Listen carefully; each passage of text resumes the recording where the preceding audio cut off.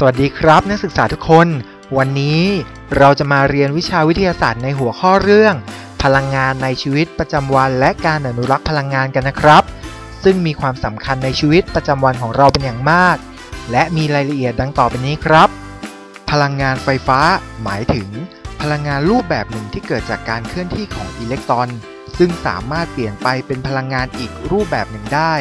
พลังงานไฟฟ้าเกิดจากแหล่งกำเนิดหลายประเภทได้แก่ 1. ไฟฟ้าจากการขัดสี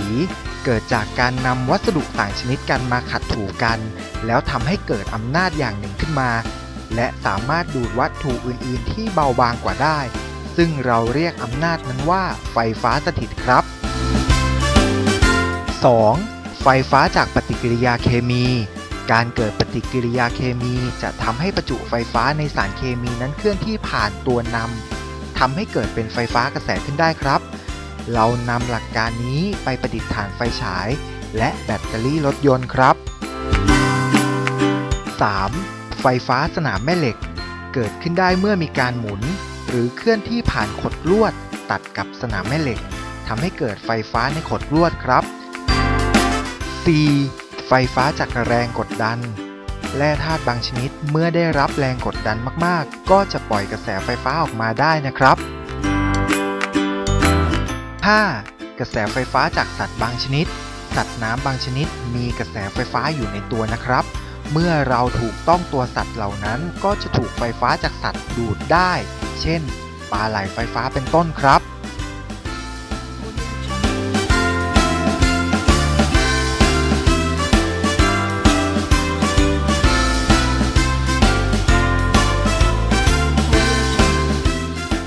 6. กระแสไฟฟ้าจากพลังงานแสงอาทิตย์โดยการนำวัสดุที่เมื่อถูกแสงกระทบแล้วทำให้เกิดอิเล็กตรอนเคลื่อนที่ได้เช่นซิลิคอนซึ่งอุปกรณ์ที่ว่านี้เรียกว่าโซลาร์เซลล์ครับกระแสที่ได้เป็นกระแสตรงเป็นพลังงานไฟฟ้าที่มีความสำคัญมากนะครับเพราะเป็นพลังงานทางเลือกสะอาดและไม่มีวันหมดเนื่องจากกระแสไฟฟ้าเป็นพลังงานที่เปลี่ยนเป็นพลังงานรูปแบบอื่นได้อย่างสะดวกจึงมีการใช้กันอย่างมากมายและมีแนวโน้มเพิ่มขึ้นเรื่อยๆครับจึงมีความจำเป็นอย่างยิ่งที่จะต้องช่วยกันอนุรักษ์และประหยัดพลังงานไฟฟ้าด้วยวิธีการดังต่อไปนี้ครับปิดสวิตช์ไฟและเครื่องใช้ไฟฟ้าทุกชนิดเมื่อเลิกใช้งานเลือกซื้อเครื่องใช้ไฟฟ้าที่ได้มาตรฐานดูฉลากแสดงประสิทธิภาพให้แน่ใจก่อนทุกครั้งปิดเครื่องปรับอากาศทุกครั้งที่จะไม่อยู่ในห้องเกิน1ชั่วโมงหมั่นทำความสะอาดแผ่นกรองอากาศเครื่องปรับอากาศบ่อยๆเพื่อลดการเปลืองไฟในการทำงานของเครื่องปรับอากาศตั้งอุณหภูมิเครื่องปรับอากาศที่25องศาเซลเซียสซึ่งเป็นอุณหภูมิที่กำลังสบายไม่ควรปล่อยให้มีความเย็นรั่วไหลออกจากห้องที่ติดตั้งเครื่องปรับอากาศ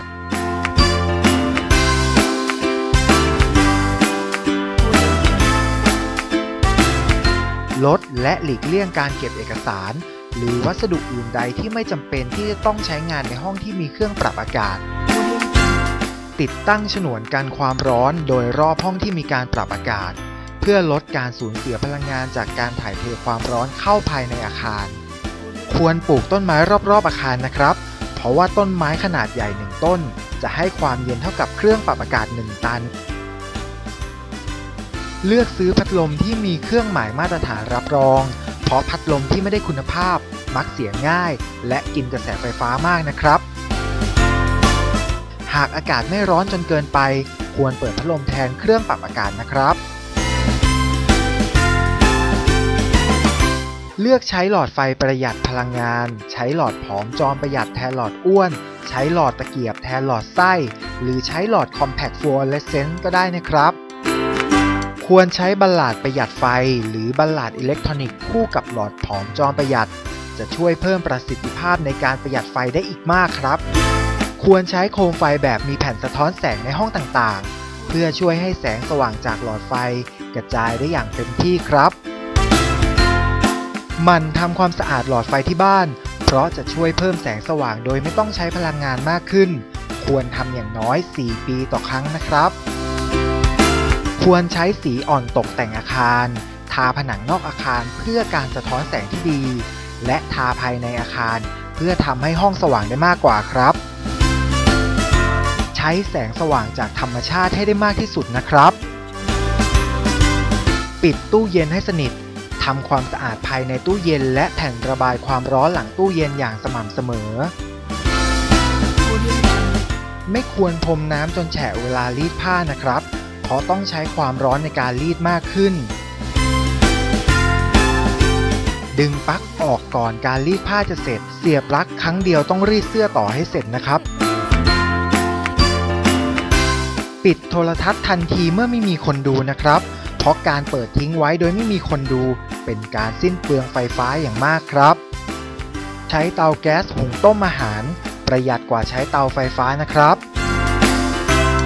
อย่าเสียบปลั๊กหม้อหุงข้าวทิ้งไว้เพราะระบบอุ่นจะทำงานตลอดเวลา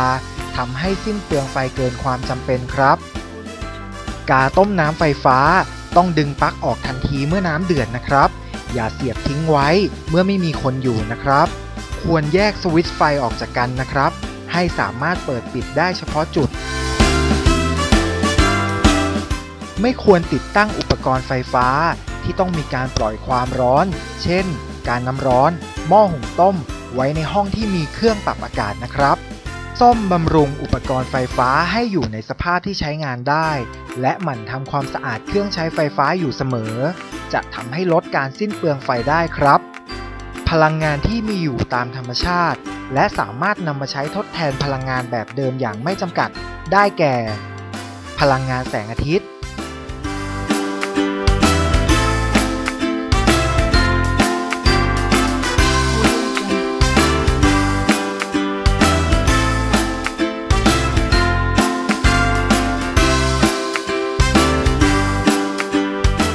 พลังงานลม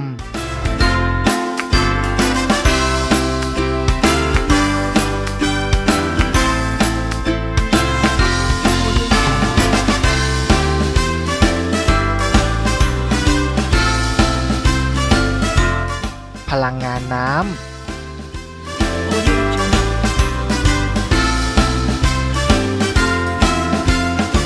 พลังงานชีวภาพ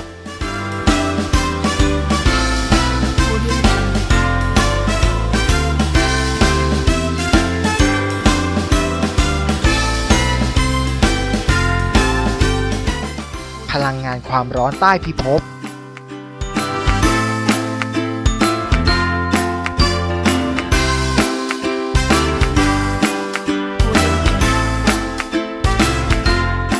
คุณสมบัติของแสงและปรากฏการณ์ธรรมชาติของแสงได้แก่ 1. การสะท้อนเช่นกระจกเงากระจกมองหลังรถยนต์ 2. การหักเหเช่นแว่นตากล้องส่องทางไกลกล้องถ่ายรูป 3. การแทรกสอดเช่นเครื่องฉายภาพโปรเจคเตอร์เสียงเกิดจากการสั่นสะเทือนของวัตถุขึ้นอยู่กับความแรงของการสั่นสะเทือนอยู่ในรูปคลื่นเสียงเคลื่อนที่ผ่านตัวกลางชนิดต่างๆได้ด้วยความเร็วที่ไม่เท่ากันครับเอาละครับจากการที่นักศึกษาได้รับชมวิดีทัศน์เรื่องพลังงานในชีวิตประจำวันและการอนุรักษ์พลังงานกันไปแล้วครูหวังว่านักศึกษาทุกคนคงได้รับความรู้ที่สามารถนำไปปรับใช้ในชีวิตประจำวันได้ไม่มากก็น้อยนะครับต่อไปเรามาทำใบงานกันครับ